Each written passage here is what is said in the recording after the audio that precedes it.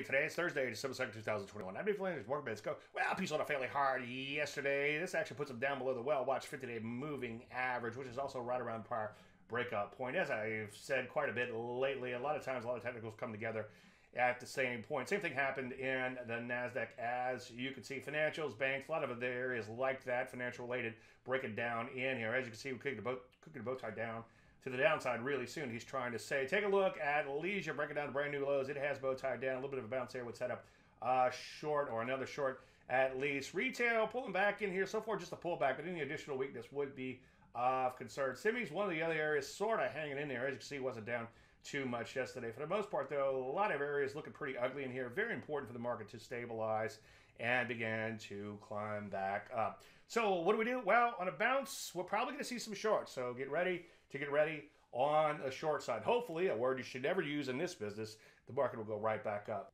But hey, we have to believe in what we see and not in what we want to believe. I'm Dave Landry, and you started Market Minute.